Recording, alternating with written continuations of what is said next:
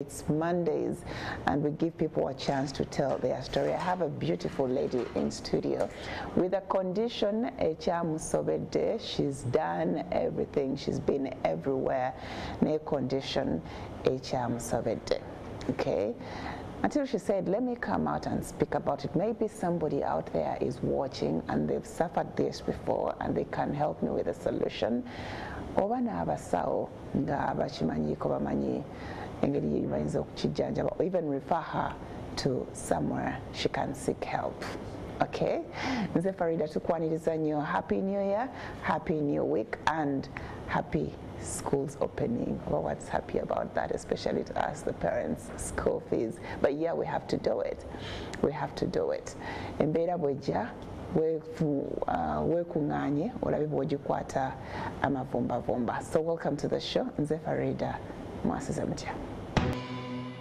Okay, tulina kushaba Lawin muwala mutonyo yazimba okugulu kwatandika mpola during her senior 6 ne kuzimba up to now kulinga okweyongera obweyongezi buli every month olaba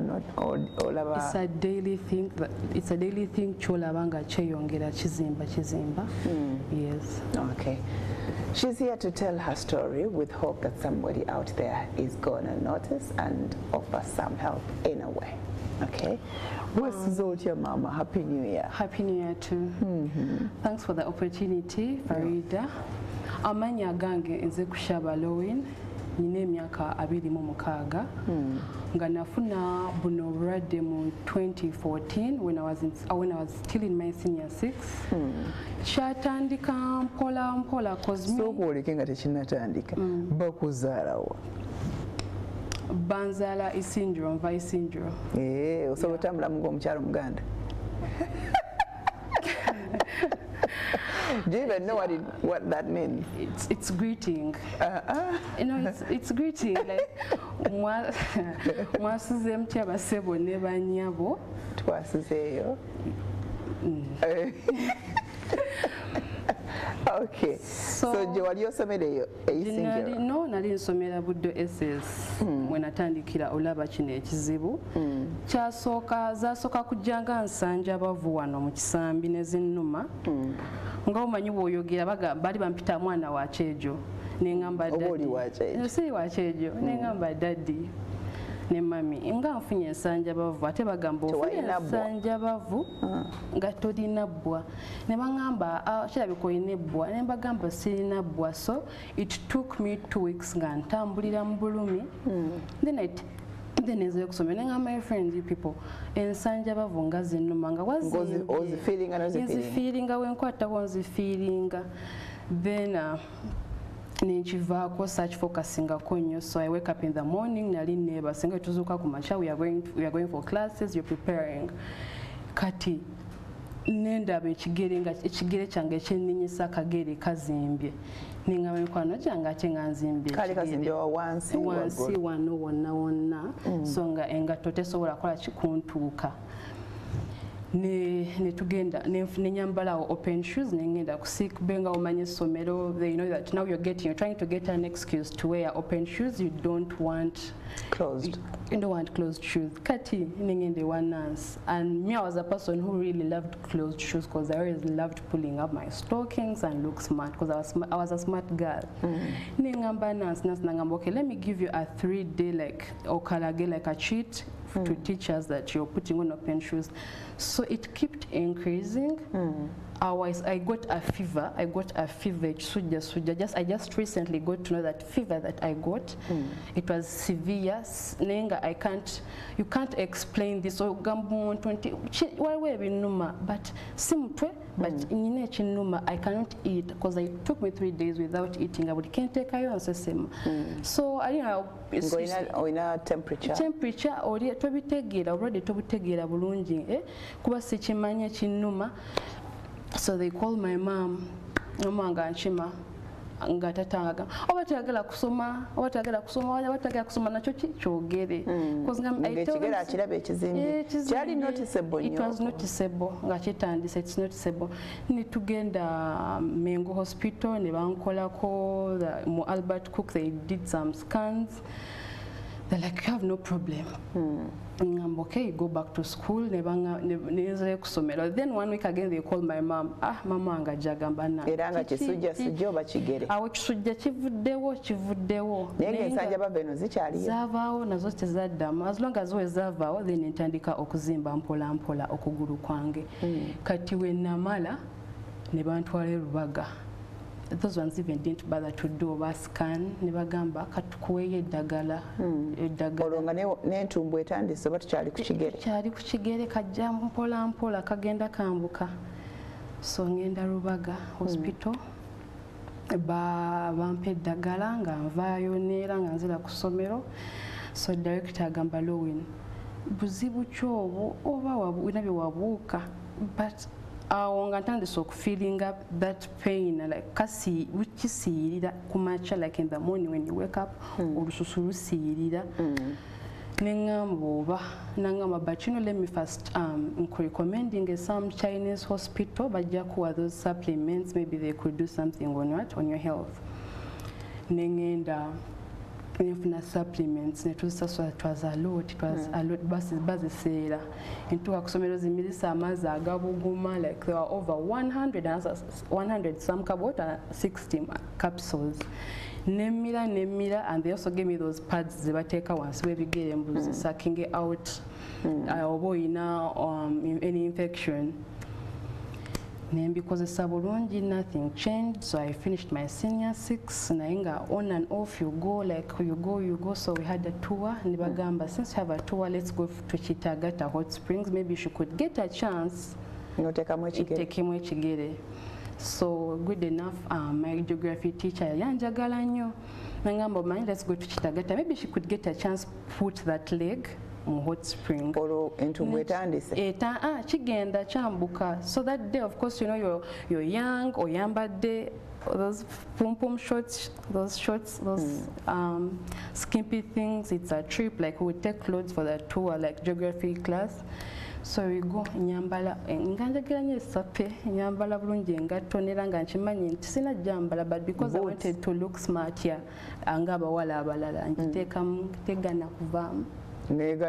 Ngeganye okujijjamu bulumi nasooka kugiibwamu nnyo amazzi ngiibwamu amazzi okukola eveemu nga tuli ku tour.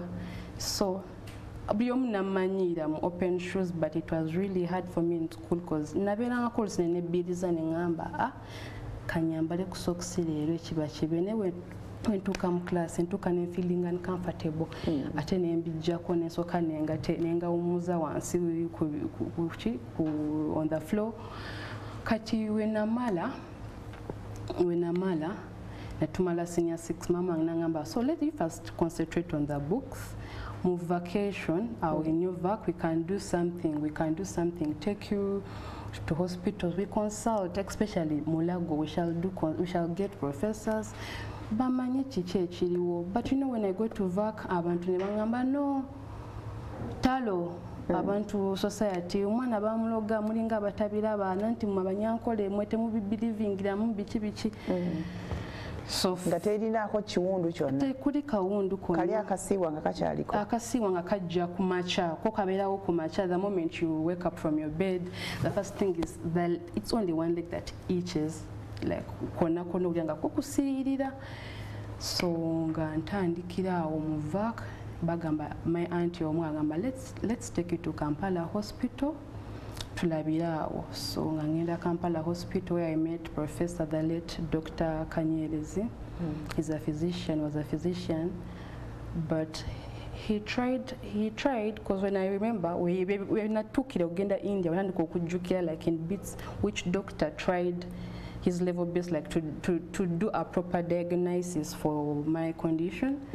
Nenzijukira kyayogera nangamba when I'm explaining something came here, those are lymph nodes, but nenzimba kwe kungamba it split, it went on splitting in the leg.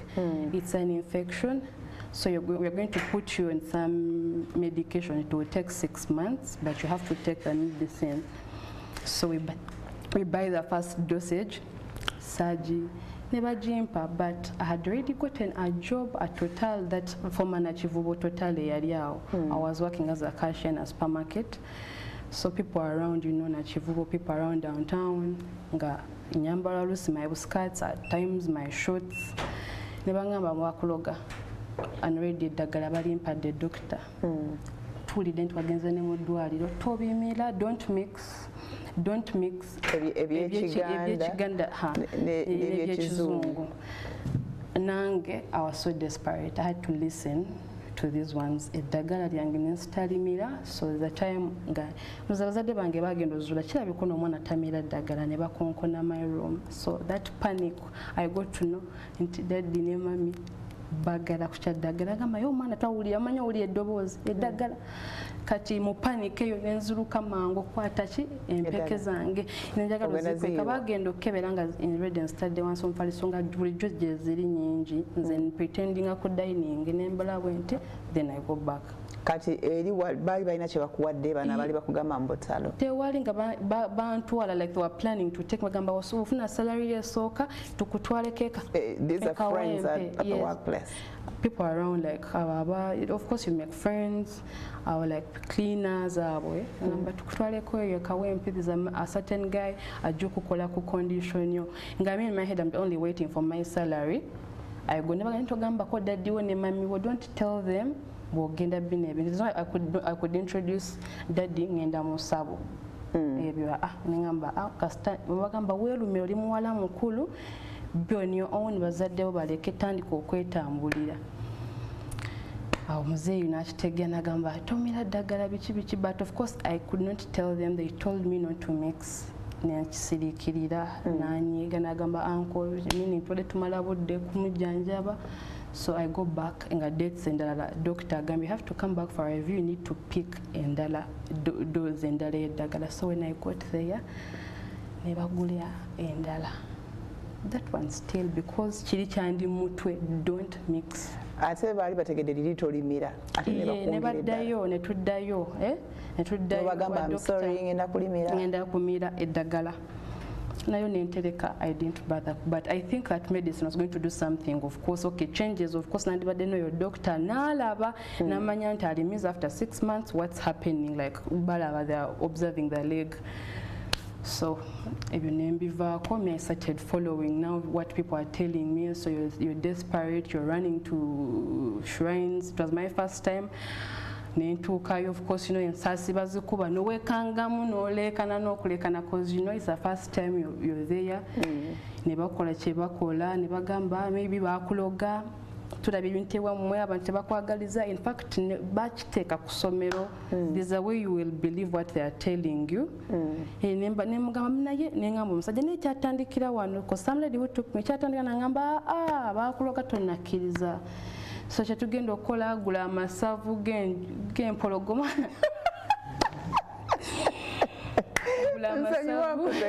Gaali awo nga bagayina. Mbugalimu owino nembuuza kati empologoma ngitte. Sooka oleke muwino wali amasavu g'empologoma. Bw'ogyegali ne bagamba amasavu g'empologoma. You mean you want me to go to a game park nzite eki? Empologoma amasavu gaayo nga leetenta. Ne bagamba no, you can go to Owino or there's that section etunda ebyo ebintu. Ogende ojemu amasavu g'empologoma ojja gagula ogaleete n'egiyita tukusale tukukamula okwo kugulu mulimu ki mulimu eddogo bakuteekako eddogo baagala bakusiranye tebaagala osome you believe because you feel like kirabika kituufu people don't want me to succeed. So nentyamu awo nesooka neyaŋŋamba tujja kwetaaga asatu.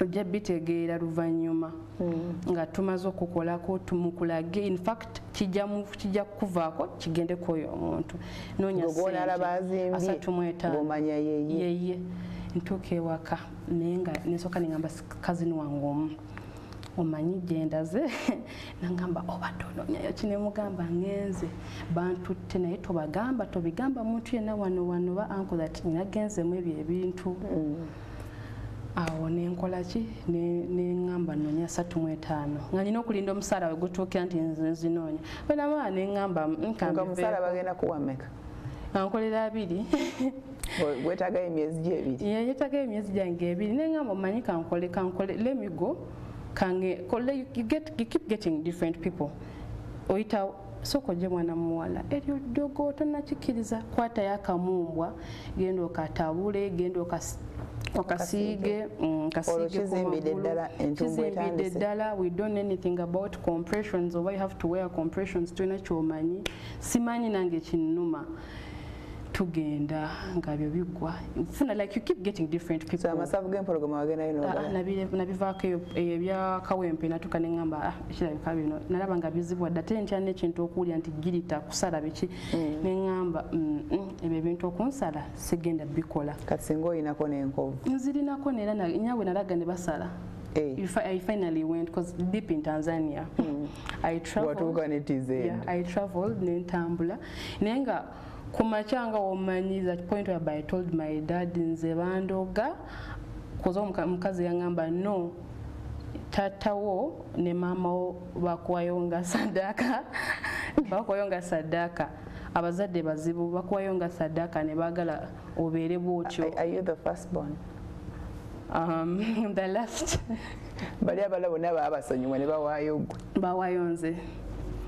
bawayonze neŋŋamba nedda omukazi we by the way is what you believe never musengi neŋŋamba kyandiba kituufu because I'm telling them tebanfaako naye nga ebyo bya hospitals batugamba okugenda do this test babeerawo abazadde babeerawo olwowin because I reach a point like my mama oli muwala mukulu you can always march to a hospital you have your request bakola kongulusi mama tampereka na tata ngenda nemanya tamuinto Albert Cook I have to go for this test njikola nenjimala then ekyokuba nti wagezako bagamba ebyessabo nti bandoga ne bagamba my dad ate mama ngetawo at least mama wange tasawuliza kintu wekityo at least my dad is a person aso kuwuliriza biki byogezaako okwogera he will advise ne mama agamba lowin totandika ebyo totandika ne mugamba badadi kanefeeko ndaba gwe temuzimbi dadi wange nagamba lowin you're going to bring Satan mu family if you don't have those things in the family tebirimu nengamba nedda but because I have that thick the entire because I have a brother who's a doctor he had to kuandika all the requests do this now I'm what Loin go here call a scan I've connected you maybe to Heart Institute go meet the vascular surgeons and see what they're going to tell you more about your condition nenga nze wentuuka eyo nkola kyenkola but nzirayo mu byange nange ng'omuntu I have to n'oboononera ssente naye ngeza ssente kizibu omuzadde ozikuweezeza ebyo ebintu these are you disturb you like your friends your cousins you keep disturbing friends you people mulaba okugulu kuno kyekuntwala but I've had friends that have been there and those ones that left nebagamba munyambira tusonde sente kati olosonda zaddwaliro za sabo ebyadwaliro dadi ne mami bebabikolako abafamily naye bino tisobola kwanjula nsonga wezityo nze nkeera ku makya ntambula byange nkola byange wakaliro naye tewali kyeyankolera nenviirayo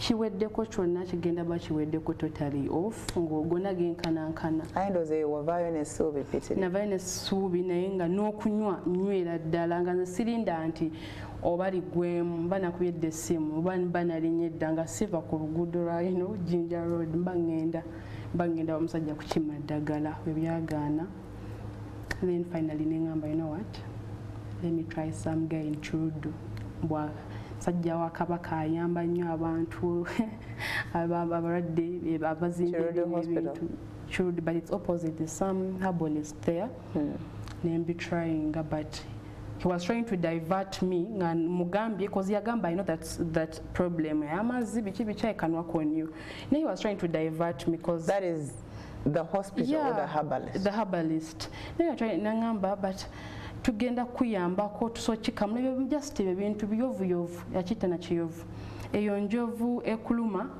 tugenda gikolako then nengamba okay nemuwa the chance naye nga insistinga we cut tuddemu cuttings awo nga tandise okulaba nti entumbwe yange egenda ekola ki efuna enkuvu like zonna zigenda zijjula kozi bwe basala wavaamu amazzi nwekaba katono nga kantu kanfumiseeko like water keeps coming out like the fluids zisigala running out of the body like for 3 even a week, it can take a week. Nenga boy balaba your fluids coming out, it's a happiness. They don't know that I'm prone to getting infections.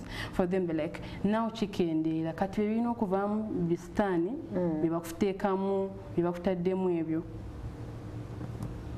For them the happiness is to see the fluids. Nange it was my happiness olaba olusa ngamba yabakikulukuta amazi obansaleko nyige gavemu ng'onyiga nga nange olusi mbeera kwa kankuwona kati mbeera nka botheringa I'm trying to reduce ebiri munda sitaani saakomaawo ne ngamba ebyo nebigaana kati awo brother nga nconnecti nze nzizeeyo mulago because as a doctor I first met okay, I don't know banagwa just a random person omulago is big nga era n'abaana ba intern basomesa nga yagala abasomesa zekunze ku scan eyo nengamba nedda I cannot be I don't remember you undress then there is a way you fix this and bana banji bajudde basomere kunze and I don't know what exactly but agenda basomesa nengende mulago nangamba you're going to take ngenda kuwasa nangamba no you have blocked veins. He finalized that. I want to go for a solution. They told me I have blocked veins. But your entire life it was prednisone and Lasix.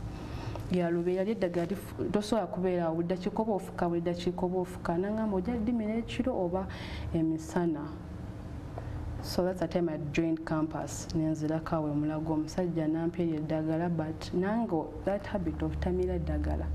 I thank God I think in a way katonda yali antasa I didn't take that medicine. Azinjako like 2 weeks nenda nga limbuzize emirembe in a lecture room. You want to susu? You want to susu. Nga lecture na mugamba because they used to see the leg. Ne mugamba it's making me feel uncomfortable every time. I have to go and pee. But the good thing with UCU, like every building had a toilet, at least you can access the toilets. Nangamba, can't you take it in the night? I know it's going to disturb me in the sleep, so I won't sleep in the night. It's better maybe during day and I'm walking. The blocked veins in order. But his scans follow, but it was written. It was written for him. He used the pen to write blocked veins period like it's a jafunyem. I just talked to my brother. You want to say you've been taking Lasix and prednisone for over 7 months? Are you fine? 7 months? Yeah, nemugamba as a sabimira yeah for lifetime. Nangamba low we have to check your kidney and liver if they're still functioning. Nengamba okay nansi. Him, my brother insists on like he's a doctor. Gamba, no, you have to go to hospital. Like I want you to hospital. Sagale like you're trying a lot. Like go to the doctor and see what the doctor is saying. Now, Korea request. I went. I got the tests. My organs are fine. If they're fine, okay, there's a certain scan I want to do. It's a Doppler ultrasound, but you call whereby I stood on my one leg. I had not seen that one. I think zona scan zange. I'm Albert Cook. Nenga sijila mankeyo kuimirida on one leg. Which one? The sick one? Yeah, the sick one. You stand on the sick one and put this up. You raise and they do it. It took me like 1 hour. Like 1 hour. I'm just like I'm sweating. Hey doctor, I'm tired. I'm sweating. So he wrote the request. What the doctor should do and everything.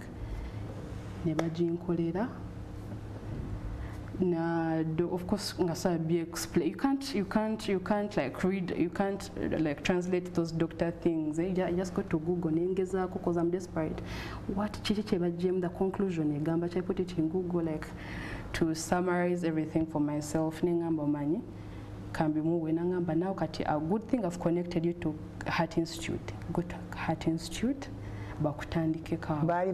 Your heart has issues? I think, okay, you know, doctors, I think now but so contemplating maybe heart, but the vascular surgeons, they can do something for you. So I meet a vascular surgeon in Tandika naye on and off. Naye ngatangamba chichinuma. At least anodangamba low in you maybe you have lymphedema, it's incurable. Tangamba ngamba. You wait for the radiographer. We need to have a radiographer. We need to do some vein stripping. I want to what's like vein stripping. What's no for a Google? Yes. Ngabuchiboge ambanya nango kunonyereza ko already in my head I know this that blocked vein thing. This my veins blocked. So ngantukanga ngamba. Dr. Mulaba, you know, it's so sad. I think if you don't have anyone there, you suffer. You sit the entire day. You come from school. If you have an appointment on a Wednesday, Mukono, because I was in Mukono, never mangu Mukono never kusomero. You tell a lecturer to not coming for the lectures. I have an appointment with my doctor. And of course, like you go. In Zija. Ndaba doctor tasalawo ndaba tasalawo. I think if he's watching I'm sorry but why to salawo ntanso kuva like witanso kunta mache yongera bana bangamba low every time you meet your urges are not busy but like when the thing is increasing sina dagala sina chintu chonna kyensobola kweyambisa. So I tell the doctor ntuukawo bagamba ate file bagigabye empya. Doctor gwemba dollar was called Mr. Okecha bagigabye. That's the time I had to react. Bampa the doctor mulala, you know those receptionists.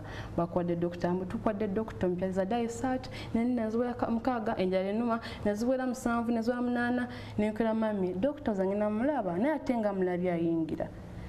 In a way, they block you from going there. Bakuiseko is everybody somya ngamba. If I don't do katemba here, sigenda kuvawo. Let me be dramatic. I tell this lady. Na ye rwachompa doctor mpya. What are you changing? Because Dr. Gwembade na yandibada following up my issue. Manye like you guys, I'm swelling. You're the only person. You're not the only person swelling here. Nabantu balaba ine bizibu bichi bichi bayo ba mitima bichi bichi. Ni wana we somero bichi bichi. Ne mugamba madam. That's the time I like ngenda kukwata matai. Oh, manyo kukwata matai. Yes. Na mugamba kati ngenda kukuba. I'm sorry. Like it was out of control. Ngamba kati ngenda kukuba. Like it's now too much. You're putting me this side, you're serving, you're giving out my file.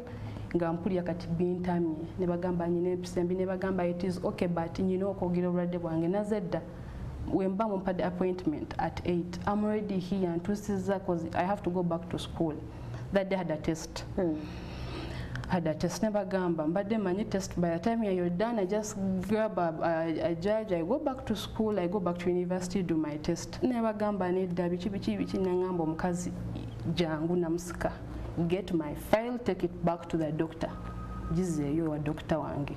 Najizayo nemukwata hula doctor wangi nenyingira. Just like mveo, like I was really tired. Ndaba everyone is telling me it's increasing. Nemulaba.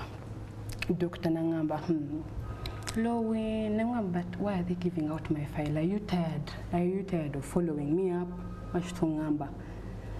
Nangamba, but anyway, it's like you're likely to stay like that, maybe. But okay, let's wait for the radiographer. We could have a small surgery on you. Cause the dates like in September. Tujja kulaba tukole nengamba eno surgery nenjigamba ko my mom nagamba surgery batakugambya how much like emitendera gigendo yitamu ngami aina obana yali yagala kwejjako bali yada nejjako because I think he was not well conversant with the entire thing ngagala kunejjako nengamba ate kino katawo the next day I went to school nagenda kusomero nevaawo I first called my dad nengamba mulago entamye siddayo. So I woke up in the morning, ninkera bansanga nakera 10 muzagenda okuwera emunga natusedde ewaka From school? Yes, my dad, you're not leaving this house. We go to Kampala Hospital, we finalize the study. I'm tired, my legs are yes, now I'm running back to the late Professor Akawungeezi. Remember, we are going back. Right now I don't have money. We are going, Daddy. In Kugambia, I'm not going back. I think you don't. What to money call Grabund in Avant? Nemugamba, Daddy, in Kuwudi, in Koi, in Enga, it's increasing. Nemugamba, you know what? Or what is a value of nkyaliyo katono nkyaliyo katono tebakola but because omutakugamba wasingako waliwo omuntu gwe bawonya nga gwe ng'azimbe n'okusingako awo dadi wangamba omanyi okay tugende Kampala Hospital tutuukayo so Dr. Akawungeezi ndaba that was 2018 nera ndaba 2018 nantunuulira from 2015 no, that was 2017 yeah 2017 ngegwako nantunuulira yasoka kulaba mu 15 yandaba mu 15 in my vac kati 2017 nandaba ngegwako awo nangamba my friend, you're still there, and you're still with this leg. Oh my God, oh my goodness. He was a very old, lovely man. Nangamba, kati let's punish Daddy for not bringing you back. Kubate twaddamu following up na ye kumanya nangamba, but right now I can't do anything. Let me just refer to India with some other physician next to his where tula nangamba mutese connecting India. Maybe they could do something for this girl. But because I was desperate, a friend of course agenda India zibanyingi yete wamukwata matayi yangamba we should blame your dad, but don't worry, it can be worked on. So I got hopes that day kati wenamanya nti India nengamba katawo kiwedde ekyokugulu Daddy wange nemugamba tugenda week ejja cause desperation. Yeah, Daddy tugenda week ejja, we are going next week. Nangamba gwe ogudde ddalu esente mbanzi jeweze dakiika konze tugende because I was desperate. I wanted to go nkoyo okulaba okugulu kwange mu shape eno kweyongera. Of course we have to solicit money, have to tell the family members and my friends to help us get the amount tugende ne babikolako esente zigenda okugenda ne babiwa muzeeyi ne babanga babikolako mpola muzeeyi n'agamba of course in 2017 etugweremu I don't have the money. It will be around 2018 but before going ntandisa okudda like trying to look for those church leaders nengamba bulijjo nsabira ewa Kayanja nengamba let me go to Kayanja Miracle Center. I'm an Anglican. Amanyi gabalokole gakola I've seen miracles. Ewaffe tewali byamagero sibiraba byamagero mu church yaba Anglicans tewaba byamagero twaba kukwatako ku mutwe kusabira Reverend ngamba katika nnumba abalokole nentandike wa Kayanja nembera omunga those 77 days nembera nga nzigenda mu nsaba so by that time nengamba how will I be able to see this man nga kizibu omutuukako yandibadde ngamba waba alabira wala koza nali ndaba shows nga sabira omunagamba you have witchcraft nemugamba kati he's the last person who's going to tell me whether I have witchcraft or I don't have anything or maybe it's medical. Then I tell my dad, Dad, do you know tugende wa Kayanja? Nangamba to do what? Nsijja nsabira Church of Uganda nemugamba tugende because my mom is a person tumugamba bya like born again like Church of Uganda jobo sabira even if like trust your God like pray Kamila talk to your God omusabe mama but we're not the only person in the world going through abantu bangi bayesembizibu n'okusinga teka tunga wetunonyereza ekiki ekikuluma nenga nze ngobatande ku pressure katawo pressure sikyayina byomu munyigidde cause onyiga n'olya nti nenga tokiriza basadda kaninga kyeka n'okunsaddaka kituufu mu mutima kituufu bampayo nebo waliyo kibagambyeko nga sikibagambanga swaviseno namugamba mandadi baali bangamba mwali mwampaayo so ngende wakanja one time I dragged my dad to Miracle Center nemugamba daddy leero I will walk nga buli omu alaba till Kayanja's sagala, no one's going to stop me. I didn't know Kayanja I never bodyguard. Pastor Kayanja ntuukawo batuukawo okuwaayo ssente nga daddy wange agamba lawe nondese eno nemugamba tunonye Katonda kati today nga as they're looking for the money to go to India, you never know, it could be witchcraft. I think we are paying that money to go to India. Daddy nangamba let's go manyo omuntu yatukesana zangalaba ngudde ddalo like omuntu ono mwana muntu atali let me go by what she's saying. Tutuukayo ewa Kayanja, daddy atula with my cousin tutuula nga cousin amala wena kati situka nengamba kati maliride ninda abantu bagweyo ensembe y'okutambula nengamba let me even wear my skirt ekoma muno cause normally nanyamba I do pants. If you find me in wide leg pants you can't tell that what I have this condition. Of course, I've been hiding. Nchikweka sagala abantu kuntunya nnyo kunkubako maaso. Nengamba kati maliride katugende wa Pastor Kayanja. Inumbe wa Pastor Kayanja ababodyguard tebansitula mu bbanga. Bakanyama bansitulira mu bbanga ng'omubbi. Pastor Kayanja, that's the time I felt so bad. Now we are going to go mazima nengamba, how can this church guy see that they're lifting me up, muskati zange, they're lifting me. It rained. Bali akamano kunstula Katonda alampa na mukisa enkuba netonya. Ne bansitula mu nkuba ne bantuuza katebe. Ngadinga mubbi ng'omanyi omubbi wobeera. Nentuula ku katebe kange. But I got friends in the church. But you always see him, but just keep praying. Bichi chokoze, what if she had a bomb? Bichi oba inesasi. Nembagamba innocent me, like inge mundu njijawa bomu yema nebazikola. And maybe you could harm me back to me abalala. Maybe you harm our pastor. Now I'm like, I'm desperate. And there's another pastor called Pastor Makoko. Netumunonya, my dad nagamba, but what type of church is this? If at least Kayanja seen that young girl do bamusitula, at least let Kayanja also attend to such a person. I was a secretary. What is that girl? Why is she desperate? Because if at all you've checked, I don't have anything, like I don't have any weapon. Nagamba, I'm so disappointed. Kayanja must intervene in this. At least Tamuyambe. Nagamba, let at least Kayanja intervene. I am no, maybe I'm too keko. So that they're like, no, okay, agenda kusabako naye. Kayanja asabako nange Pastor Kayanja. Banyimiriza kushuti nembeerawo. Nangamba kwadde omukisa nkuwa omukisa. Kati go omukisa naye sigwagala. Naye njagala ngambe kiki ekinuma. Dogo si dogo like young girl, you know, like young girl, I think you have witchcraft what? Nengamba kirabika wano waleme, but I kept praying. Nengamba kansigalire musaala. Naye mu church tewaddayo. Naddayo ewa Kayanja was a very good member. I got friends whereby I would sit like in front. You know, you go and your friends have already booked those like choir members. Have already booked like kushaba sit like have faith. Teri kitagwa one day ajja kuyita anafe nga wetuli we shall always try means omugamba nti wali omuntu bwate ayagala kulaba musabe wamu. Ya nimbagamba nze kinjagala kuŋŋamba nti mulimu witchcraft oba temuli witchcraft. Nenvayo wa Kayanja aho nengamba again mubiri nengamba olikuno waddukawa Tanzania. Most of the time I'm like, Daddy, Pam, chance, I'm going to village. What are you going to do? I'm going to village. Which village? Isidro. Mukanga. We're going to go and judge for some days. Yeah, for some days. Because I know I can manipulate judge. You know how judges be old, you know.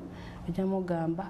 Agambe akwatewa no mchiti mushigomesye aje center kuwe ngamba kangende wajaja gwensobola okusumbuwa gwemanye nti we mugamba njagala genda ko wanajja kumpa so people abakola mu lusuku lwa jajja ababeera mu nga mugenda nembabuuza wantu ki wemanyi nga walina amaanyi abantu abakola ku bino bizo mu Tanzania, like you go deep in Tanzania ojja kusanga yaba abantu mbadde manyi waveno nga aliwo akusomera ediri ya Tanzania. In Tandis of Gambanti, because we know we are like next to Tanzania, the border, like Isinjiro, Tanzania, and I know what can end. Or so in the Munda, no short Kateri Munda, Tanzania, Monsaro. So I tell one of my uncles, nemugamba, you know what, fe motoka, biki nfunye herbalist. Batugambye yali Tanzania, omusajja we yatutwala yennyini n'antwalayo. Tutuukayo omukazi agamba, gwe bakumala dda. Bakumala dda. Oyina kubanga oli mufu. Oyina kubanga oli mufu. Because I have also another cousin, okay, it's a bit sole netali nga nze. I think has kakomanga muno. Netugenda naye nemugamba, you know what, it's a chance. Kuba bali mu holiday tugende ffenna. That is 2018. Tugende ffenna e Tanzania. Zombi batukoleko. Batukoleko. Jajja atwe sente. So tutukayo mukazi agamba, I want 1.2, 600 zikukwatako nga toyina sente. Jajja nga yakuwadde meka? Jajja atwaddemu nga 2. Nga mugambye waliwo ge tugenda okulaba. Jajja n'angamba kaale.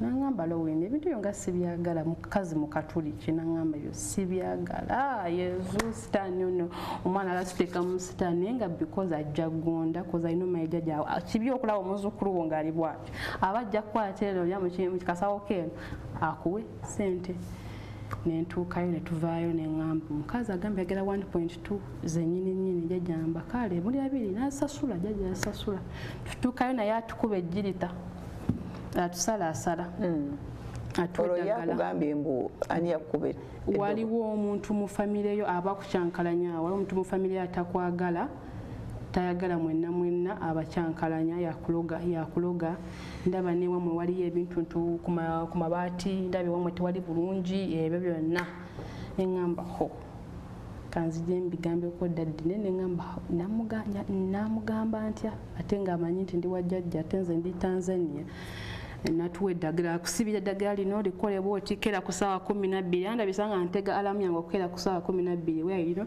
is that obusubi genda mu kasubi ewewe eddagala eryo oyite yakuloga buli andoga kikuddire obusubi bunaakala omanya kiwedde obusubi nga bukyaliko omusulo gwawe nga bukyaliko omusulo then we bunaakala nolaba nga wagenza obusubi bufuse like you know it's like bubanga obokyezza omanya oyo omuntu awedde kigenda bubuuka kimwambale nga nkuzukuka 12 zange nkutama wali nebikana okwebika ekisuuka kyange njogera biki wemala teri change kizimba kyeyongera kuba oba oli awo tudde omuntu agenda agamba ate nga kyeyongedde awo kyokka kyali kimalamu amaanyi neŋŋamba katugezeeko ewa jajja kuba teyasobola agamba eyo sirumba konze bigo tubushenyi neŋŋenda bushenyi omuntu omulala neŋŋenda zintungamu even within the village neŋŋamba the some lady who can work on you ate oyo yabyonona bwonoonyi gw'olina kufuuka musawo muganda kati ebintu bikwagala ofuke musawo muganda awo alika yali musawo munyankole nga munyankole nangamba byagala ofuke bino abantu bano kati mba nange mba nyina essawa eryange abasamize nga nkola ebintu byange nabirobozamu nengamba obulamu bwange nze nkuze kati nze agenda okufuuka njagala kubeera dokita kati njagala kufuuka bino nengamba nedda jajja n'asirika n'agamba nangamba kati kwatalina ettaka olisige teri kunaaba ttaka ly'ekiswa genda okwate ettaka ly'ekiswa nkwade neddagala limixing eyo noonya ebiswa ku kyalo noonya ebiswa wenajja ettaka nditabule teri kunaaba male nga tolijjaako kumubiri osoyisaako amazzi wane wano toteekako mazzi koonako nga zena neegendereza saagala koonako naye nga nyongerako nkisiiga kyona nekijjula ebitaka nebijjula naye nga wemala nenkwata akaleesu nenzingamu okugulu kwange neneebaka but you know it's uncomfortable ekiro likusala lisala eno kuno kusiibuukiridde ntuuka neŋŋamba ajajja nkooyo okusiiga eddagala nemugamba jajja eddagala nkooyo disiiga nangamba tugezezaako kati bano we batutumye we batugambye walala in Bushenyi I go deep down in Bushenyi wenalinga wenakoma yadda neŋŋamba lina ebintu bisiibudde nendaba omukazi omukadde koza alina tugamba mukazi mukadde katuwumule kale tuwumula mukasana tukomawo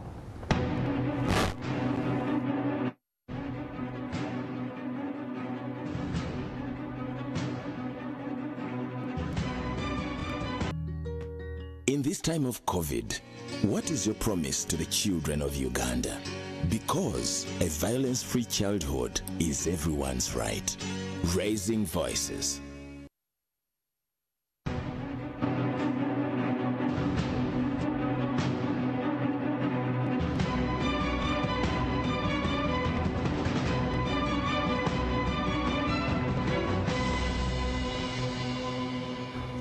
Okay, tukyagenda maaso oli watabu asigadde naffe all through tuwuliriza mboozi ya kushaba Lawan, okay?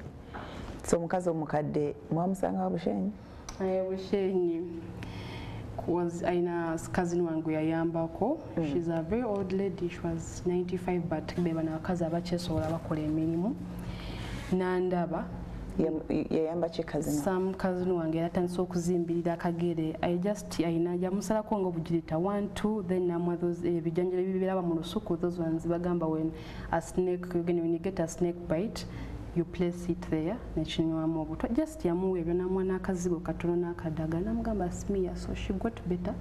Kati naffe ne tulowooza let's run to Bushenyi, it could be a solution. Ntuukayo omukazi angamba no, you don't have any witchcraft on you. I can't do a lot on you.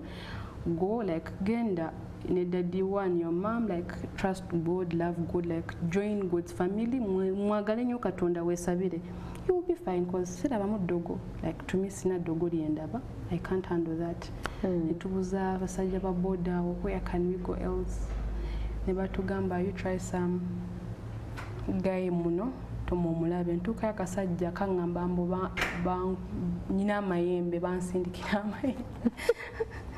bansindikira amayembe so kalina layini abantu webali bangi nga ntandikaawo kako you sit ne katandika okukuuta owulira obubaluka ingalo na bizigo ayina ebizigo mugenda sasulira ebizigo byange muberamu eddagala lyakujja mu mayembe nenfuna weningamba let me kupangisa like a small room wenjira nsula nvaawo nga I can access the guy ntambule because I can't go back to village wetuva, it's a long distance.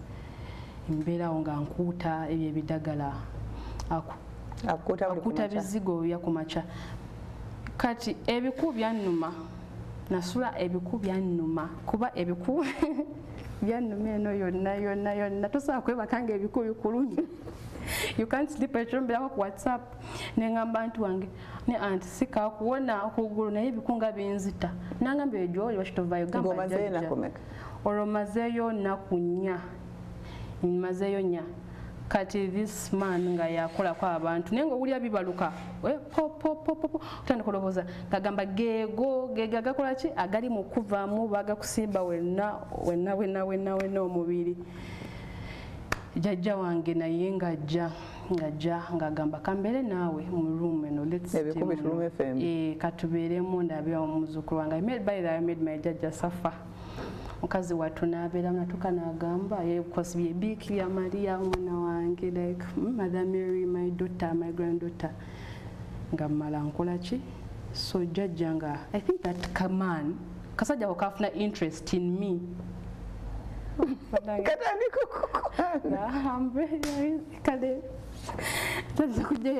That command got interest in me because I can see that a man or chance of chuka embeerazo. Katandika okumbuuza, do you love pork? Do you love pork? Nkugulire. Ngamba ntanso kalaba kantanso okenyinyala kuba tanso okulaba katanso okukyusa embeera zaako.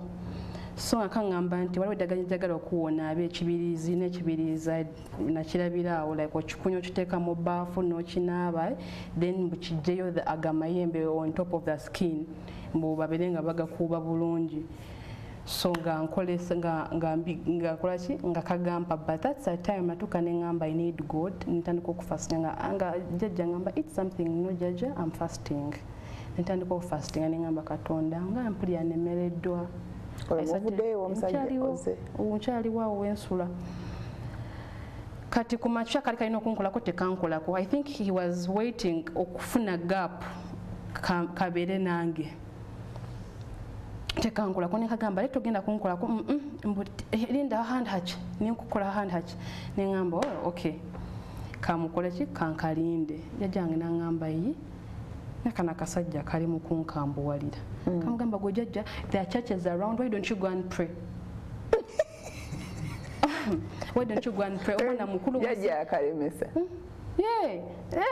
jajja nangamba rowe akasha kenda kubyama niwe kenda kukwata ningamba kagala kukwata olajja kujanjabira mu karumu ngenda wali where people are like no tula there's a curtain you sit nekakukuba nene ngamba kana kasajja tandiko gina nga ndaba kachuka but I was praying. That's the time I was fasting. Even I think that's the time I started developing ulcers. Ngansaba katonda mgamba God help me before I go to India at least tuamanye chi ekinumira ddala ekindiko. So the next day akasajja kumanya kali kazibu ndoza kali ka planning ndoza kunsiga ebidagala because I was sleeping and my judge had moved Kongola gamba let me do stretch as I walk around. That man entered my room nenkalaba but sagala kalaga nti nkalabi nenkalaba ngende waliwo ebbafu yange gye nalentaddemu ekibirizi kyengenda okweyiira ngenda okalaba ngenefula yebase ngenda okalaba nga kalina byekateeka mu ddagala nengamba this command kagala ndowooza kukola kunsiga bino ebintu sigalire wano like we bakusiriwaza nosanga olawo omwami wange oyo nengamba sijjawe kamala okufuluma nembikwata ebbaafu I went nembiyiwa I just told my judge nangamba he has been forcing me to go to church ali mukungamba mukadde gwe okitwagala kusaba church ziri wali zijjudde why don't you go and pray nangamba you know what call your uncle tuve wano jajjange olomazeyo bbanga ki tugenda mu weeks yakubira twagimala eyokubiri jajjange nangamba tuveewo twakasasula sente kakitegera nti tugenda twakubira bikubiziba simu ne bajja how much is obanja ne bakawo sente ne tuvaayo my judge was like lawe namanyi ndowooza tulemereddwa genda kewammwe kati processing dad now is processing ebya India byebiriko they are trying to solicit money from their family and friends his friends jajja ne mugamba this one more chance let me go to some because I have a brother mu kyalo nangamba this some lady we should try but si bya kirogo najja kusiga eddagala labe how you what oba kukendeera nga ngenayo ngamba okay let's go but that olebya kusoma wabivaako nga mpaddem like a semester nfunye like a dead same I've signed for a dead same siddayo dead semester ngamba abaana baali bakuyeeya abaana baali bakuyeeya kikyakuteekanga pressure no okay like you know compound in a way I thank God I was at UC abaana si bangi nnyo naye nga oba otambula oluusi njagala kwambala ka office cut I want to rock my office cut in the morning so oh my God what happened to you we have people that pray mu ssomero nga batandika oh Godfather biki Halloween bakusabira naye nga neera mpulira kale kimalako emirembe nti omuntu oba otambula akyuka bwati okulaba like akyuka bwati okundaba nga kimalako enyo emirembe so in office plants people like are you the girl who has a solemn leg like no muntu akubuuza laba Uli wale mbadaza ka skirt are you the one you look alike ngusingamba yeah we look alike nenga yenze trying my last omuntu asembayo omukazi oyo wa habosi wa kinansi byasawo kiganda just kuwa ddagala lyonyweko n'embeera ewowe nayo ebiku byannumirayo nayo byali bingi nga tebikuganya kwebaka trying yo 2 weeks nga it's ate nga yafumba eddagala amazzi nga ebyokya nabiteeka ku skin yange atuuka nefuuka ng'oluliba lw'omusota ng'etandise okufuuka like etandise okutema bagikuuse nnyo ofunye omwebye baba bakuuta eddagala werifumita akati wavuddemu amazzi n'agamba biri mu kufuluma natuuka neŋŋamba nga naka place gye nalimu nga kasana kangi nnyo n'okufuna amazzi kizibu n'okufuna amazzi kizibu naye nga nabigumira nangamba eddagala lyetwagala okuwatumya amata okuva ewammwe nenkuya jjajja tell uncle to bring me what a jerrycan kamata eddagala lyenjagala okumixinga nenjwa katono yali genda kunzita katono lyenzijjamu ebyenda nensesema nempulya nga nzenna mpeddeyo nengamba jjajja I think maze jjajja nangamba komawe waka we have tried you've tried now the India ne Katonda ntuuka wa dada ayogerako mpuli atandise okwogera batugambyeko Aga Khan. I don't want to hear anything like Aga Khan Nairobi. The thing is India. Ngandabya dada kachirengera, they want to divert India bantwale Nairobi Aga Khan. I don't want to go to Nairobi. Ngandabya dada, now their plan is India because people go to India, people get good results. Nebabikolako finally ngenda India. Nakurogenda India, that was my first time okulinya ennyonyi, so excited. Kuba sebaka nasula sebase my cousins abayita mulina okumperekera ku kisaawe ngenda nzaasosa okulinya ennyonyi mumwe bitimbalekawo. So I was so excited nga sebaka nkonkola ne kusanga kya mzee kusaawa 7 ngekyo ennyonyi tendeka dadi ennyonyi tendeka mami tendeka nasula ngugumuka ennyonyi tendeka ngenda ne mami because nagamba we are going with my mom whatever mbayinza okunkolako wano someone okunyambangako it's my mom.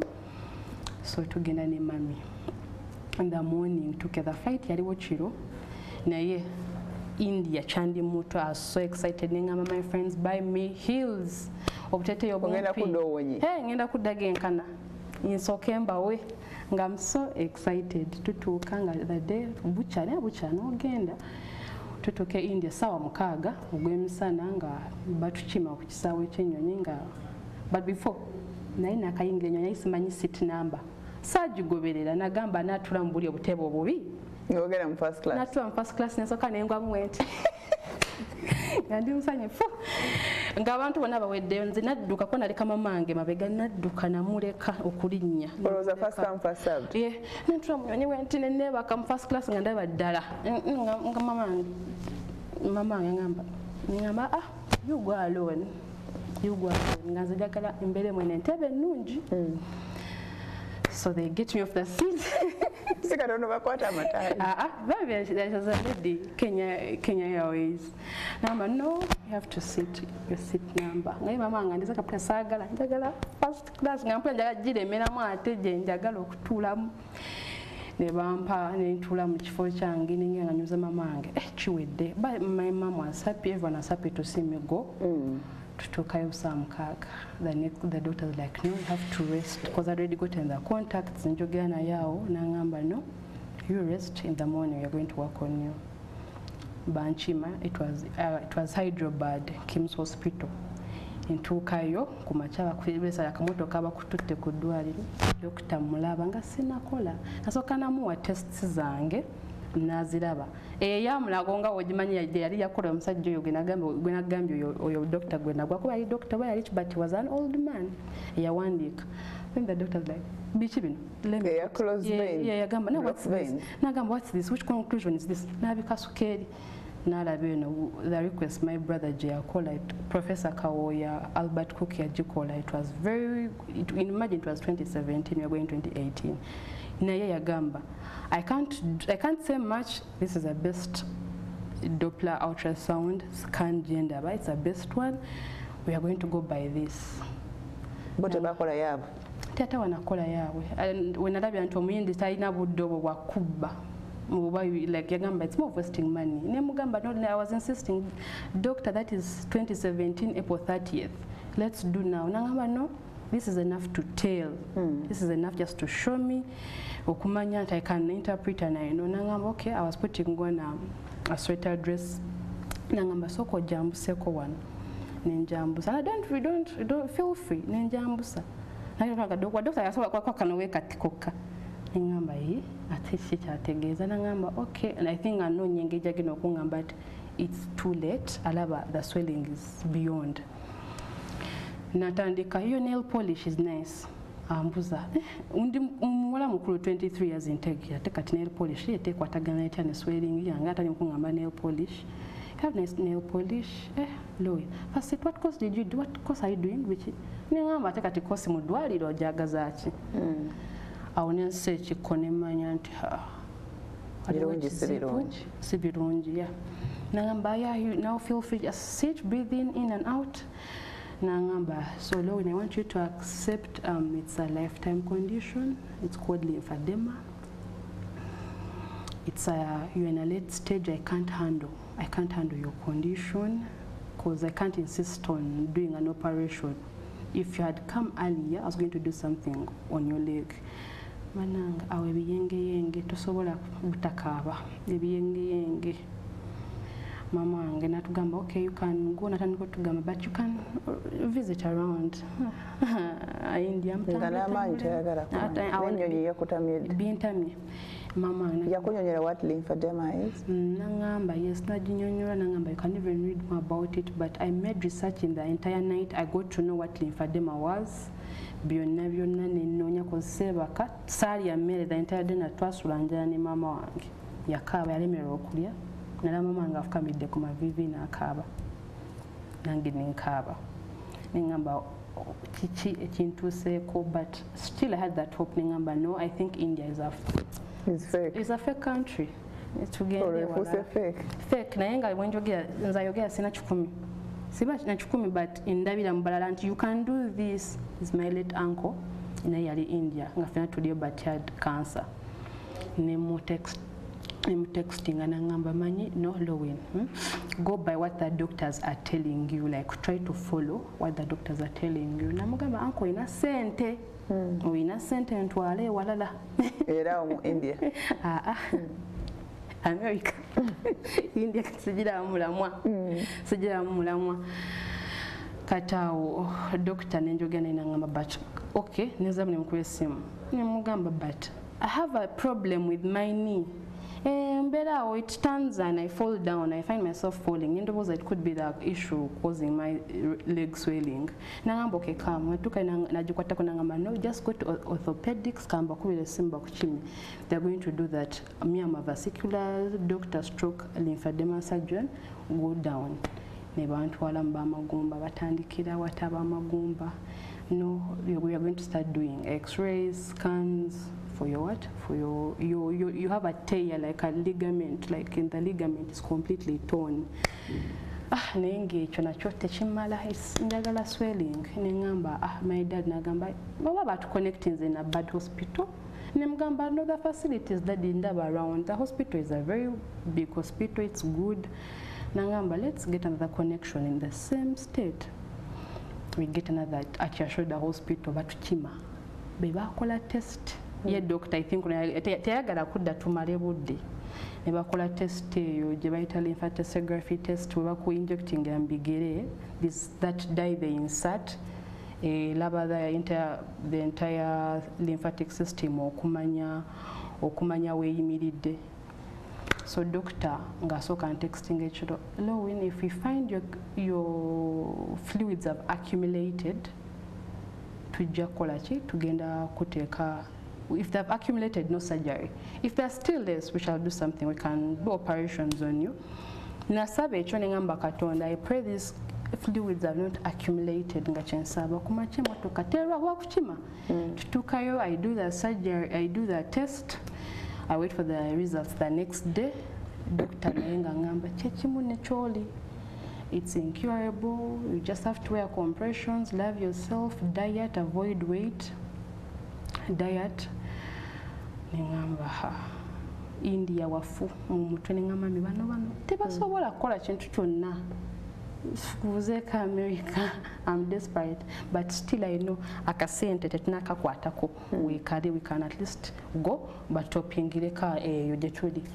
I contact my uncle ngamba scan your results baziweereza doctor nagamba of course they knew lymphedema. What they know Americans, it's incurable. Like it's incurable. Let her wear compressions, or maybe you can purchase a machine this side. Ngamba apana. Katameka chaka. Njagala bandabeko. Nabonga bafu. Olwoda wala. Vietnam. German. German tandiko nonyeza their contacts. If I'm sending my scan results, ngana bakudam wear compressions. Buy a pump. Exercise nengamba nsichi kati mama nangamba wakagenda Kongo mama ibana kukolera Kongo ba Kenya Tanzania genda kukolako mama nangamba tinakukiriza nange kinnumo kulaba went but kiriza but my dad yava ku mulimu yatunyumiza nava ku mulimu we mwatugambira nti tikisoboka nalinnya taxi nenzireka satawana natuka mu kisenge kyange nenfukamira nakaba kuba nakulaba engeri gye waleka maama we mabega ng'olinnya amadaala ng'odduka ekikumi omuleka emabega ku airport. Awo maama wange n'agamba manyi Lowin tulaba ab'evviivi bakugambye have a tire essente weeziri let them operate the knee we go back home. Finally ningamba tugende tugule amasimu tugulyeko n'emikwano gyange amasimu. Awo I'm trying kuba nabuza doctor is it minor major nangamba it's a major surgery ningamba tugende tugule amasimu shopping ebintu ze shopping ebintu w'abayindi olwonyigidde ki saagala kunkwatako kasita nategeera major surgery saagala kunkwatako ate bali bagenda kulongoosa bajja kulongoosa vivi lyokka nedda ngamba singa this was if it was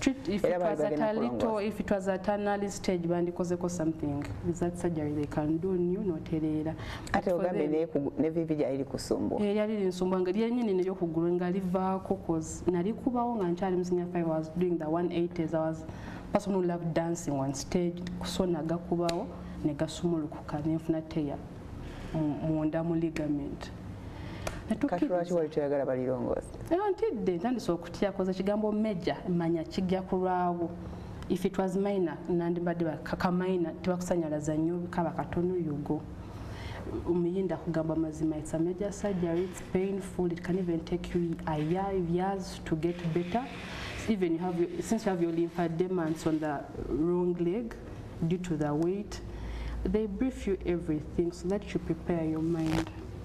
Ngamba mama ngamba akiriza mangu ateka tudde mu Uganda the man is here but my mom yaloboza ya 2 weeks tatwamala emyezi 3 ngandi evivi nali ngabalikozeeko because I had totally lost hope that nze sijja kuddamu kutambula juke kuno kuzimbye kwe bakozeeko ne surgery remember ne surgery after surgery is that swelling you get kati I'm getting 2 swellings of the surgery and also my condition banvugira ku ndiri kotambulira ntandika okusaba Katonda ntuladde mu wheelchair yange abalala bendaba mpulira kitanda kintamye kuba akabina ofunako ebiwundu cause in one place noba oyagala kufuka otya toyagala kuvako era you don't want to shift from your bed to go and do whatever you're supposed to do in the toilet. Nemalayo emyezi 3 nga it's too painful it's too tough kuba natuka nengamba I would rather stay n'okugulu kwange ngabe kubadde okuzimbye singa tebankuteko I was blaming my mom tebandi nkuttemu nje mbaladde nkugamba tugula amasimu n'engoye nze tudde Uganda kasa tulina amalwaliro gaffe gajja kunkolako ki evivi nekisooka tekijja buli kana kukijja wekyagalira. Nali mu regret nempulira nga ensi entamye nenecha because at the time I wanted to do suicide I take my life natuka nga unatandika kutambula wheelchair nitandika awo batanso kumpa ka clutch niwe bampera take clutch na gwa mama iningamba I can't go for physiotherapy nganinga mwana wasomero sawa 2 ezokumacha novayo 12 ez'olweggulu mbundi awo mu kitanda nkaaba nantijjukira bakolako sleep on your tummy balina okumenya okugulu kuno kwalinga kitigule stiff balina okuleeta wano range of motion ngamba sijja sobola exercise natukesanga mama wange alaba nkaaba nenga ngamba you have nothing to do nga nedimolus I'm not going to do today I'm going to work out I'm not going to do anything. They call counselors, the hospital talk to her, try to talk to her. I'm like, see that she ngenda kola today, sisobola. You can birumanyo nga ndimbulumi. Ne okay. Well, when I'm sitting on my bed texting, this our life is naye kwata ko nkoleko went. Nengamba no. Nenga physiotherapy eno kolebwa mu budde atenga tulaba essente. Eno kolebwa afa bagamba nti twina 2 weeks tuyo tugenze mu 3 months. 3 months. Nemberawo mpola nga mama at the time my mom was sleeping that's a day nagamba no cause that day nasirika hospital yebuuza cause I'm a lively child like you know I'm a happy one banseka anaba doctor mbabuzabuza olusinzo gamba doctor did you take it first go and take it ngasagala nankwateko ndimo I'm trying to buy time like you go and take it Did you take, you look hungry, go and take tea. Even if you take tea, we are coming, Lorraine. They used to call me Lorraine, you're coming. So I was friendly, most doctors are so friendly. Nenga nkaba babulumi bwempitamu ne wano yogera but ntudde ba mu wheelchair wataddeko kipiro ko tambulira because tekumenyeka bulungi. This is the day I woke up. I didn't want to talk to anyone. That's the day I had planned to take my life. I'm not going to talk to anyone here. Mama, MWASUZE MUTYA, good morning. Nasiga mtu yanga chifanani. Ntuka mudwali, good morning, Lowe. Mbiomunga mtu yanga chifanani. Ngamba sigenda kwogera with anyone. Ngami I'm planning. Olo plani ya wajiruso otya? Ngenda kuva ku kizimbe wetusula kwa apartment waggulu. Nesulayo wanseri. You were serious about that? Yes, I was serious. Ngampulya like being tiny, I can't do anything. When will I ever squat? When will I ever walk? When will I ever jump? No, I can't continue. Now we have to call our muscles over, like what these things they connect to masanyalaze to stimulate muscles. I'm like I do this, doctor ngamba do this. I could not lift this leg straight. That one or this one? They want me to do this. Already is it over? It's painful. Like tighten the accounting 1, 2, like you know. They couldn't help you lift it? It is you see it. You have 95% and we have 5%. So work with us slowly. Whether you want now to get a toughness, whether you want or not. Today you've done 20, tomorrow 30. But you know that machine takes your knee. Neokufunya we kutine ngamba no. Natuka ngamba mamange. Bino okola kino. Okugulu bakutwale. Ngamba mamange si nga nafa nenkitegera nti nafa. Sisobola kula bino people mama ngana. Ngalo we ninchidaba no one doesn't see you're going through pain but you have nothing to do. You have to work. You like you know kwekola like work hard. Obanga some bitabo work hard ngamba mami sigenda bikola oba nfanfe. So that does ukatega kovenamo. Yeah, that does say you get with anyone. Nemere nazira mama natwa nemugamba si naona mubya sijja kulya. Nitukore golo yali yebase ndoza ngala abambi afuyo kogera nange bigaanye. Enfuluma mpola ekisenge like our room. What is all kwefulumya? Ongoli mukagali. Clutch cut. Mpulira being time but still the knee is stiff. Being time empita mbulumi ningamba kanyimire ku kizimbe nesulayo mfe. Intuka namnango bulamu omuntu obwagala ningamba. I came with my mom. We were all disappointed on the second day that I can't be operated. Now I'm leaving this poor lady of mine. No, let me go back. I was going to commit suicide. After some time, was recent last year. No, because the doctor have you done anything to Lorraine? Because now what's up like talk one exercise they were doubles the young mutera kubanga enduru ngankaba maziga bazi kosa naye wasirika nasirika omanyi omutuka ogumye omaliridde kyebakola lift your leg aho nga akoko nkawulira katono nenga sina gwenjagalako mfunya because I was able to sit but still mukudda mu nyonyi nabonabona natuka nentula mu lukubo lw'ennyonyi nga I can't handle entebe entamye wengamba abantu please help me ntuzako wansi I can't neneba kanemva ate nemba sina amalayo dakika cause naye nali nkyali mu pain nyingi but at least they played a big part on my physiotherapy banyamba ebisinga ebisigadde byali byange kumaliriza kwefaako okuzuukuka n'omanya nti it's not about having your phone on a daily basis. You have to make sure we wabudde n'ogamba benyumye nabo balamu. I have to go and do my exercises. Finally nenchiyitamu ekyo ekyevivi though kalimu kasigalamu of course you will never be the same, you know, because even of the heaviness of the limb. Of course kasigalamu squatting, of course I squat but simalirayo ddala so simalira neto kyagwanga libo it's hard for me to lose balance but ever much when in a gym there are some things like I cannot go for, like tight exercises in cryo, those light like cycling, pedaling, but treadmill no. Even just a solar cola. Okay, kati o surviving what challenges ngo jeko kugulu The challenges, one thing I can tell people, challenges though, tezibula in life, you have challenges like it's costly, it's a expensive condition whereby it needs a lot of money, and here in Uganda, like people really don't give it attention. Doctors tell us. It needs money for what? Like it needs a lot of money, like physiotherapy. You have to have physiotherapy. Even the knee now is cover, but now we're talking about the swelling. Over we take compression garments, and of which we don't have compression garments here in Uganda.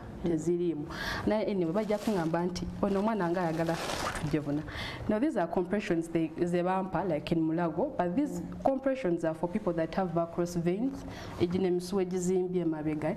can't do much because the socks jotukango yambala. Omuntu akugambye nti kyusa entumbu enkulabe goli wa large nakuwa large. With lymphedema they do measurements. You have to do measurements here, here, here, depending where does your lymphedema, where does your swelling stop. Bagala chikwate nyo. This is a type of stockings I have to use, causes, but here in Uganda they are not yet. Most of them, they give you, they don't even mind. Is it large? But here, when you're taking orders, you have to do the right measurements. These ones I got them from India. Yeah. Now zakadiwa, but my uncle and zeyangulira. Yeah, and even patient waba you cannot at times send someone. Ogamba, do you have like a Ugandan patient there? Please, so you send money in Abakuwa, no yambala. But they are very costly and expensive. It needs dieting. 150. 150,000. Yeah, depending on which brand boboguzeko. But me specifically, adenzija ngozija India, ngozija kawola byomuntu aliyo kijja kwangwira. But even you can shop on Amazon zibako. But it's expensive by the time. Kuba wenjogira, we are many, but they are there. Baliyo baba bekwese, ate nabamu bebwala, like that stigma. You try to hide the leg. I've been doing that, like you wear your pants, you don't want that attention. Abantu bagenda okutunuulira bakulabe tuli bangi mulina okukimanya that lymphedema patients we are many, but most of them don't know what why their legs are swollen. They're still going to witchcraft. They still say they were bewitched, but and so becha while they're hating, even like they're having what like boneba relatives bawe bechawa ugamba relative wange yanduga, but it's lymphedema, it's a condition. Bali bajikunyonyola bagamba check exactly ekibawo mu mubiri lymphedema, these are like, it has two types, primary and secondary. So I have primary, it's more of like it's genetic or undeveloped lymph, like the lymph vessels in the body, like I am swejimu ngajali tejiwera ejandi bade jitambuza amazi, because when the body takes this, it does this, it does this, it does this, it does this. So gabaga ino kudda wansi gadde wagulu. So you find that's why they tell us muwanika amagulu, like you elevate, try to compress agamazi gakolechi gatambule kuba go gali within the tissues. That's why you can't compete with it. You either we have to compress. Okumanya, this is like, it's medicine. As long as you have a skincare routine, because nayo byocha bitama mukasana chikwocha na chikujjako olususu ate wekikujjako akasusu wavamu amazzi awo kikwata nnyo bw'otamaze kino kukwata because you're trying to keep that leg in shape, you're giving it shape, like you're kikuyambako okutambuza amazzi to give you the like a proper circulation for the lymphatic system. So amazzi agandi bade gatambula naturally on its own, you're trying to give gakakabukasi. There's a certain massage we have to go the manual lymphatic drainage. No one knows it here because nakube kosonga njagala, maybe if they know they can come musajja. No, it's not even effective. It's very effective tuyamboke endeza amagulu, but it's not hard. It's you push the water towards, you bring it up, like it's a very soft massage, very soft. You don't press the limbs. It doesn't require hard pressing. Kati okyekola ate nkikola enyama eno massage sobola otandikira no mu kisambi no You can't. So next time, yeah, it's a whole leg. So is there a chance, or is it possible, nti swelling ejja kuva ne ku kisambi nga bwe yava ku ggulu nejja egende pakene? Tejja sukka kisambi? It also has sukka chisambi, but at times most of us, like, okay, I talk to people that have it. I mean, it's so common in the US. I talk to them so much about chirina. Bang, you have to try as much as to do exercises so that the edema tends to attack the stomach. Like gasobola okutambula n'osomesa ngo zimbe ekibutobuto.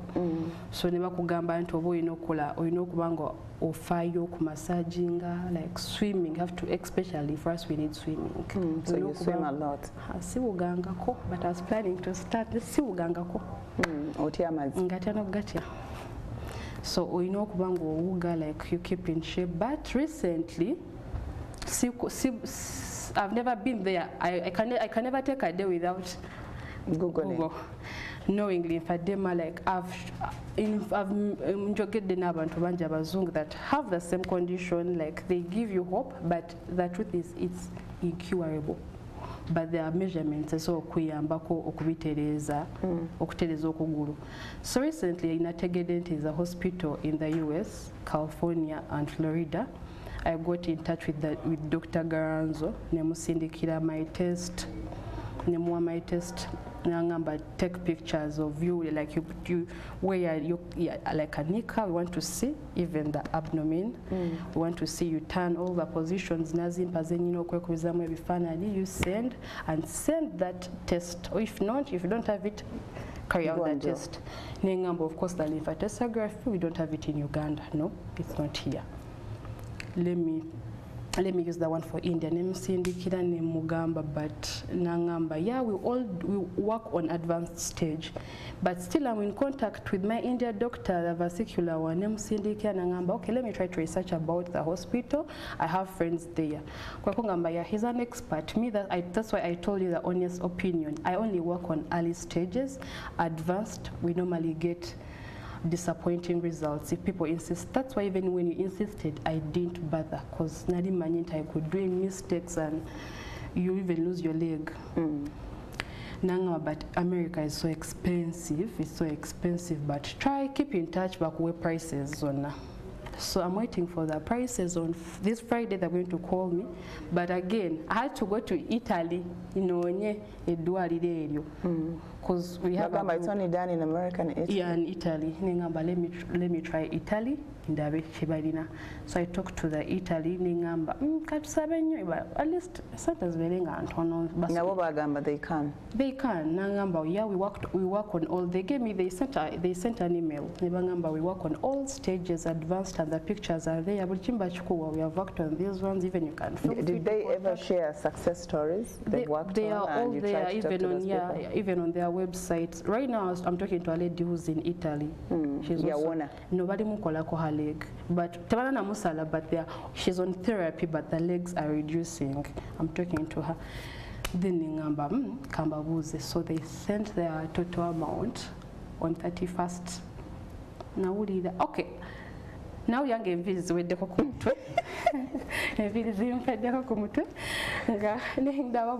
I just called my brother, you know what, convert these euros. Nas converting and ngamba. It's reasonable. You can tell people 240 without even air tickets. 240 million, no ticket. It's a leg reduction, but they reduce the experts. They reduce the leg. Slightly okwenkanana.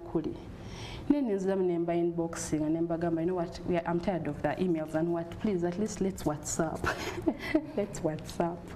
They said to me, okay, here's a son, the doctor nampe number. We started chatting, nemugamba. Can't you, like, something how am I going to tell people? When I told my dad, nangamba, Lowin, I played my part. I'm sorry. I want you. Yes, it's a good thing, but I played my part. I took you to India. So right now, go out there, make friends, tell your friends that you need money to go for the leg reduction. Right now I'm down. Silina Sentezo, 240, and it's only treatment, no accommodation. It's only just tea. No accommodation, and you need a person to take care of you. It will take me 1 month, but the surgery is not a one-day thing. It's like day 1, day 2, 3, like 5 days. Yeah. It's something you live with for the rest of your life. You can't have this heaviness. No out of shape. Or that means she's recurring because still amaziga more than you can maintain. Or when they try reducing a size, direction. They give it direction. No, because they are free from compressions. When you do the surgery, you're free from these things again. Like you give up on your compressions, but it's so expensive. But you're keeping hope alive. Of course. You're saving every penny.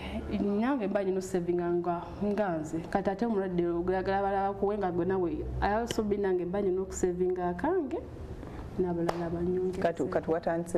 contacting your friends. My friends know in the class group, I told them, they're like, oh, we're going to do the awareness. We need to first spread the awareness, and also we're going to do a run for your surgery so that they can work on your leg. They really want you to feel better. You guys, I know it's incredible, but munyambe, my fellow citizens, so that okuguru kwange banange kukendera, because even wekuli kucheyongera. At on top of that, biyambako, all these are bandages. These are all bandages. They are also I think my brothers really now, but there are many bandages. When you're compressing, you don't forget. It also needs skin therapy. You don't just use usual Vaseline. What are you doing for it? I use olive oil for the skin, for like the legs. Also I have repairants like Tresina Kuange series in Numa, Zikuluma, or even being in a dusty environment. As long as in a dirty environment, you're prone to get infections. Chibi wofuna infections. Instead of the leg, you can live with this na yo, or it's so kusoko kuto muntu what. Kusala sala bilinadin sala, or one oberango beanyum bichafu, you don't take care of the leg. That's why they tell us to have a skin routine. Like you try as much as to work on the skin, so that temera bikala kampa, because there are 4 stages of lymphedema. The mild one, this is the 3rd one. When you go to fourth just baje fanyalizange enjovu kuba buvudde mu shape kino ekinyama kigudde kuno netoba olusi wanjovu. The skin hardens ne hardeninga. Aga gills, yes. Nango mutamezemezeko nga inanga ulinga mudoba ebisondo. So how you know okubera ngo ofanyo kukuguluko, yeah. Now abantu nekyala abantu obutatubola, like we are just like you. It's just a system in the body ebe changa. Because our cancer, by the way, I just wanted to go and visit Uganda Cancer Institute to know the people that have secondary lymphedema, because they need to, I need to sensitize them. But we need compressions at least. Yes, I have cancer, but I need to have a compressions on my legs, or because you have breast cancer, then they damage the lymph node. Osango mutunga azimbi omukono.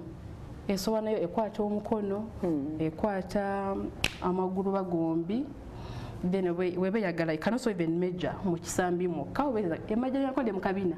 I've seen whites that have lymphedema mukabina ngagamba water in my bums, like I feel uncomfortable now babakaba. Yeah. But yes, I have just lymphedema for the thigh, but still why on a soxy sambi. So that's why I'm telling you that's but they're expensive. It's a very expensive condition, because even in the US they keep complaining no insurance for compressions for those things for lymphedema, but they are trying as much as to donate, like for them, because they have lymphedema centers everywhere. They are trying to teach people on how to take care of their legs, of their arms, their body. Yes. Okay. Or you know muksa. You know why? Because after everything you went to, all the herbs you took, no longer the organs are intact. Yes. And still your leg looks, the skin looks this good. Thank you. Or you know muksa. So katoba wetaga bine bintu nga bemeka. Compressions. Compressions you needed to have like 6. You need to have like 6 pairs because you wash after 2 days. They've introduced night compressions that I also want to have. Night compressions, so even a bike. I need a bike. I'm not wearing these normal bikers as a fazabalala. There are those medical bikers you wear, so that at least also they can a bit compress the stomach. We are trying like ogezako all means what I mean tagamazi tegabako wegakolachi wegakononera kutambula. It's just water gujemulaba. It's just a fluid in making other leg to swell. Yes, it's a continuous thing on a daily basis. That's why wakugamba nti fubanyo nga tojjamu socks kati wano nga wozi gym owa water omwaganya ojiwa okweyagala okuba because right now gabaga flowing agadde eno kuba socks webega kutte trying to press the lymphs okubanga ki ekola circulation entuufu gaddeyo kweno gakidde ozisulamu that means zino zadde I don't have night compressions kitegeza ekiro gabeera amazzi geegazanya you wake up nga you notice mwevudde mu kifo yeah. Okay. Ogambye yours is primary, it's genetic. It's it's whether it has you had someone in the family who got no, because the way the doctor explained, and still I go on those lives those lymphedema people do. Abazungu mbyanyo mbawuliza like Williams, this is Wendy Williams, she has lymphedema, so when she's live cutting okay, let me go to her life in the bit how you get her. So they try to teach people what's primary, and you're supposed to know into primary in Jirina or baba rolling out secondary more your lymphadenography test. Naye yangamba because abamu kati mama angeta mwinanze mulina. Natuka nengamba is it in the family what nebangamba no it's like an undeveloped system nga wozalibwa nga wasanga abalala omwana ina akagalo wana akalala akagalo so wesanga body omubiri go emisuwa egimu tejatuukayo so they tried to define it as it's genetic stroke and it developed not in a right way. It's a birth abnormality. Yes. So it appears at a stage where you're abamu it can even appear at birth. Abalala even can wait for you to have 50 years. I've associated with Abakade in the group, those guys that have 60s, 70s, are like, man, my desk. When I got 50, even have grandkids, then I have lymphedema. It started developing. Yeah. Okay. So do you look at this as a stumbling block of future plans as well? Wakati wachimanyira, anything you can do? Yeah, or chimanyira, because of course you have chimanyira, because the thing you wake up with in the morning is itagenda kutoloka. No way chawa, no kolotia, but I may want to thank God I've embraced myself, I've been there, at least I've been happy. I've been happy. If it's hard for me okunsanganga nakuwadde kiba kizibu, but tekikulemesa kukola kyoboyagala unless the society passing one stigma ebasobola okulemesa kati ebintu ebimu nga relationships omanya nti they're going to reject you. You just have to give that. Has it happened or it's in your head? It happened once. Someone rejected me. Before it started swelling? It was already on. I'm not going to tell this man that I have what? The condition. Can you know what the Mugambi the right time? So we are out for lunch. Let me tell this person that I have lymphedema. By the way, Google. First Google lymphedema. It's a condition I have. All along, you didn't tell me. What? He changed the face ya chukira ngamba katono bangobye. Yeta ina mukwebuzabuza. Nalabya nti bangobye. Face ya chukira wo. Na ku blockingira enkeera. Atana blocking ngamba. Okay. He dropped me. Nenzile wafe ne ban dropping. ningamba kasita nkimugambye. So of course my dad told me always prepare your mind. He had never seen your leg. He had never, because when I'm in pants you can't tell, not until I tell you, or maybe wonetegereze nnyo inzo olaba nti ono omuwala thayinga nene enonga ntono.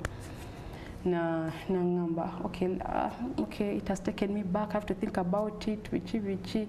Nemugamba, ngambirawo. Yes or no? Ontwala what ontwala? I have to think about it, vichi go no second nangamba kale. Was he talking future plans or yali akyali awo akyaperereza muwala mulungi gwe yalaba atudde wali? Nera. So nangamba, I'm going to think about it, but because I was so anxious, I wanted to know, is it a yes or no? Because I already set my mind that people are going to reject you in society. I'm rejecting, there is stigma.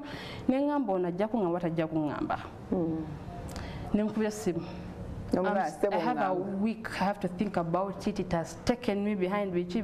Even you're a terrorist, how could you keep such a thing? How long had you seen it? Running a terrorist. A terrorist.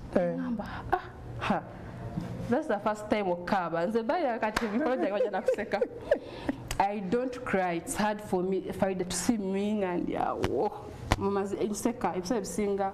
Ekintu basaga kinywe nemaliye mu kintu nasechiko nakabawo. That's the day I cried. Ningamba mama that rejected me. That's the day I cried. You guys akaterrorist kakulumanya akaterrorist kanuma nakaba ko kankabya amaziga wali okabira kagambo ba mwami Jombi nakaba after omanya tukota DP went nendishwa ningamba ngwanda so nawo negumya saka kubira ono ningamba my brother have rejected you musajja ngamba wamufuna otya beba bya online bukusinga ateta ngomeza bukusinga wafunja online ngamba no just through a connection bitch ngamba lo let people see that leg if they want to come for you, if they really want to have a relationship with you and a serious one, they will. Na ngomya nangatokaba nendekera wakaba watu ya DP no gamba otya natuna DP no ningamba kati kino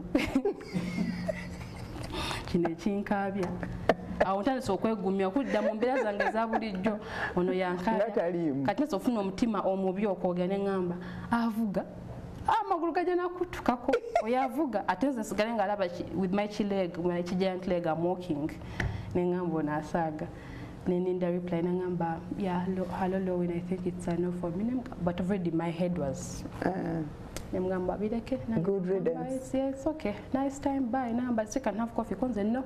Nengamba. I take coffee for what? You rejected me. I take coffee for what? Simanya agala kula te bila chatakula ko chatafuna ko achifune. Anengamba ne daga bagenda kozesa my entire condition okushi okunteka wansi. Nina gumira ola soka ndwa dipine. Nsoka nenchijerega nenkuyako ne mukwano gwange my best friend mugamba. Kino kigayi kibigwa ekiti bulijjo. Yeah, tali sokulabo obubibo nakoze ina that rejected you tandika okulabo obubibo omuntu. Nangamba kibadde na kize na kikulu kirabe nakatemba kibi biki ali mukungumya koza ino friends akugumya avuma oyo omuntu omukyawe naawe otewe omutima guleme omutima nenterera yadamu okuddamu tatwaddamu kwatagana but you go through rejection kiruma. It's a very bad thing okubanga you've picked interest in someone and someone has picked interest in you. Then finally, I think we can't. No, I don't know wakuba. Yangamba chintu. By the way, yangamba. Yeah, you're a very beautiful girl. You're so lovely. Bichi. Hanganelezula inzabulijo. Now, yeah, when I look at the condition, I feel so bad. How will my parents feel about it? Bajana kwebuza ndese yagamba ndese kintu kikino kwegamba tukanengamba nafuse mukebe gebatwala ndi kintu ki like wali omubulira about your condition why yagimanyinga agiraba yagenda okujja ewange era agiraba the condition is there. So there was even their friends, men have their friends bakugamba now of all girls over do fetch now look at her obofa by the way nze ebintu bagamba tebindya yes kati si kyalina kyakikolera if a person aba akwagala ajja kukwagala Farida because it starts with you no one else ku bantu kuba kati okusenga nga olimu okumenyeka buli kanaku wesiba ku bantu omuntu anakwagala he comes from God indeed he will love you for who you are if they really understand the condition it's not like I have cancer or what even cancer patients but baina babagala you can wake up in the morning noyagala wa cancer ate bakugamba ngenda mukusiiga oba wobera nange nti lymphedema agenda kukwata agenda kubuukira no tikisoboka but we need to sensitize people to know that we are there ate buno obuzibu be tuzaala Farida tuzaala tetulina mu buzibu mwekyo so tekigamba nti oba sijja kuzaala I cannot have a child because of the condition you can have a child. Okay. Wagambye at some point later on you told your mom bali abasawo gye wagenda nga bagamba bali bakusaddaaka. What was her reaction? Her reaction, of course, she's a humble woman. Abyanagamba abo babbi as usual nakugamba abo babbi nokuwa ebintu ebiraleeta ebizibu ewaka. Just trust God. You know that kubanga angamba lo, you're not the only person. Like we watch shows. Now look at that young man. You're not the only person. People are dying. Nangamba bafa mu COVID, bafa lymphedema. Nangamba so try to trust your God, love your God. Kati ndimbata kusha yeah America. Bangamba lowen. Chaka choka kuto kitegeera. Go out there, tell people you need their help, bakuyambeko, bakwatireko. Maybe you could come in and do the little like we work at Tulina, then you go. So you're waiting for a comparison between Italy and America so that I can see then finally I'll come out and tell people the whole cost. Because I really need a leg reduction. Because even if in Sigaza Chinonga Chayongida, what the Bansiba Monomunda, the ligaments vaginous, because Basara Okujeno, Vagino ligament of Siba Wano, but still, no one. Anytime due to weight, a Somuranero Sumuluka again, no demo theatre. Then even this side, this weight, this leg, by the way, I'm walking, Tekuluma. You know, in this side, because this side is smaller, like it's carrying the entire weight, it's supporting the entire body. The small leg is supporting the entire body. But I had it in India even, but they told me to use those essential oils. You look for any essential oil you're comfortable with, over olive oil, over rosemary oil, over coconut. You smear the leg, then you wear your compressions on. So you're reducing take example depending on it will depend on the fluid accumulation when I do the lymphoscopy, because there are some that do the surgery and they get off compressions totally, and there are some that they reduce your leg but they tell you go back to the compressions. But I think in my I think I'll go back to the compressions. In the advanced stage, early stage, slightly I'll still have my sleeves on. Okay. Yes. Kale, we wish you all the best. Which course are you doing? I good dance. It was procurement. Namala. So, okola ne daddy. Okola ne daddy. Okay. Thank you for this opportunity, Farida, and thank you NTV and all those that are watching out there. Thank you. Tell you guys I'm still coming. You haven't lost hope. On Friday, but